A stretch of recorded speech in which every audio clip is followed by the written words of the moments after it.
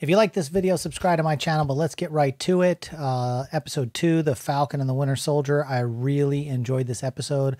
I love the character building. I actually didn't know how they were gonna, because in the previews and everything, with the new Captain America, how they were gonna, bring that character into the fold. It seemed like they were just doing a celebration for him.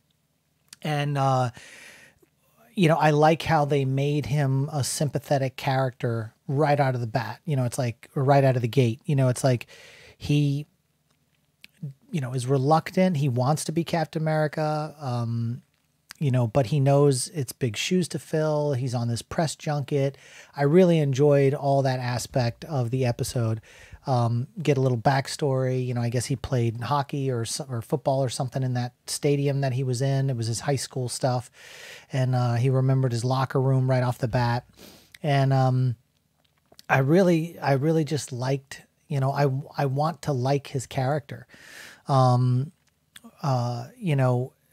Again, when Falcon and Bucky are on the tractor trailers and they're fighting this whole thing with super soldiers. It's like, I almost feel like they're doing, the extremists storyline in the comic books that really got kind of, with Iron Man 3, it got kind of, I don't know, I wouldn't say fumbled, but, it just seems like this is what they're going for with this, is this idea that there's these super soldiers out there.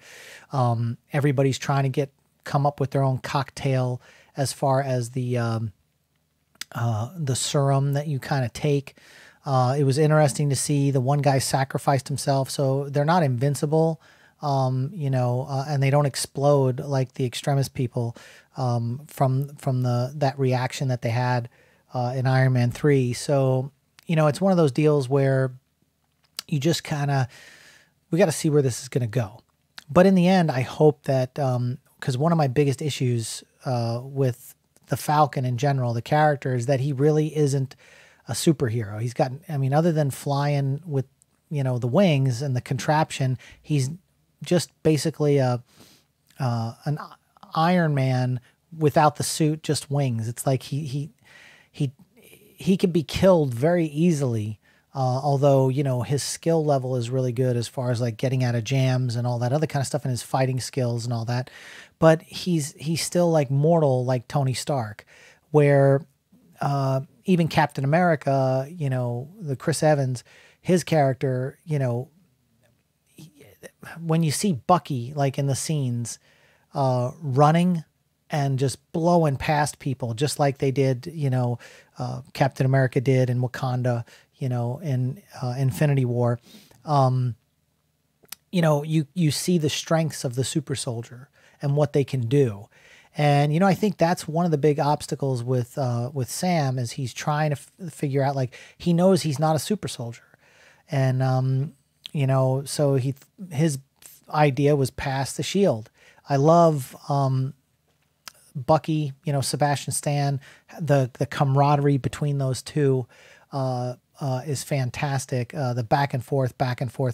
And, it was interesting how they kind of played a little bit with some of the social themes that are going on now, with the police officers pulling over Bucky and Sam, or stopping him in the street. And then, oh, I didn't recognize you because you were, you didn't have your costume on. Okay, because we get it. We get where they're going with that. But I felt like they didn't hammer you over the head with it, but they let you know that there are issues, as far as messaging goes. But I will say I was pleasantly surprised. My friend, who's a fellow actor, Scott Parks, he played one of the police officers in that scene. We'll put the picture up, a screen grab right now. Scott Parks and I have a history going back. We did, back in 2006, he did stunt work on a project that I had produced. A really, really fun project, like a web series. And then we did a short film not too long ago, it might have been a few years ago. And then we were in this movie called Port City that starred Jodie Sweetin and John Wesley Shipp, who plays the Flash, and the original Flash, and then you know, the older Flash, and he was on Dawson's Creek and stuff like that. So Scott and I go way back. So it was great to see him in this episode. And, you know, everybody signs NDAs. So, you know, I didn't know he was in Falcon and the Winter Soldier. You know, it's one of those deals where, you know, once an episode comes out, they blast it out. It's kind of like W. Earl Brown didn't blast out that he played the Weequay in The Mandalorian until I saw it on Facebook. And I was like, dude, what? You were in this? You didn't, I mean, you know, everybody signs, you know, I worked on a season of a show with him and never said anything. So it's like one of those deals where you really, when you sign an NDA, if you're not one of the big stars of the show, but you're a supporting character, you do not leak anything because it will come back and bite you. You'll never get hired again. So I always like when I see my friends in television episodes, day player parts, things like that. So I was very happy for Scott. I'm going to have to see if I can't get him on the show to talk about that. I'll reach out to him. But yeah, I enjoyed the whole episode.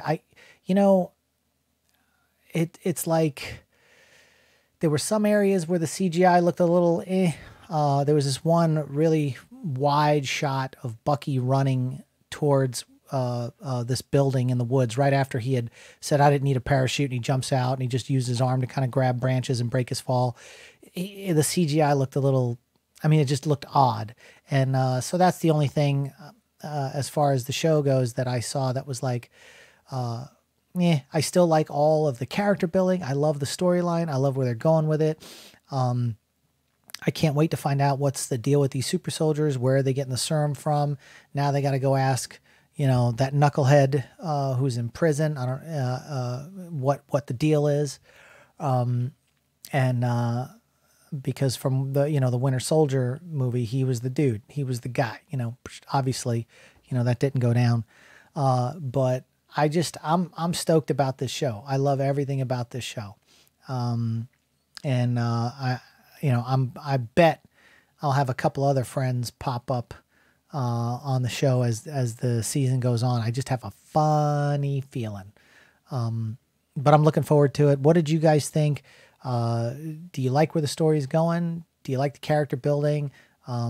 Did you like that there was another super soldier, an elderly super soldier that's still around? That's like when he threw that thing in the wall. I mean, like, there's some serious storytelling that they're going to be doing here on the show. And I'm kind of stoked about it. So let's talk about it in the comments section. We'll see you on the next one.